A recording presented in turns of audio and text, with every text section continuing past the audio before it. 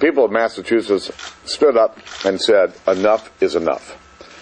And it's pretty clear that while the American people continue to speak, the Democrat leadership here in this House continues to ignore them and is looking for some way to continue to press this health care bill to a vote.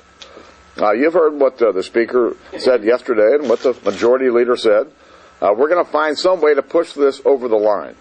It's that kind of arrogance that has the American people about ready to pull their hair out and about ready to throw every Democrat out of here.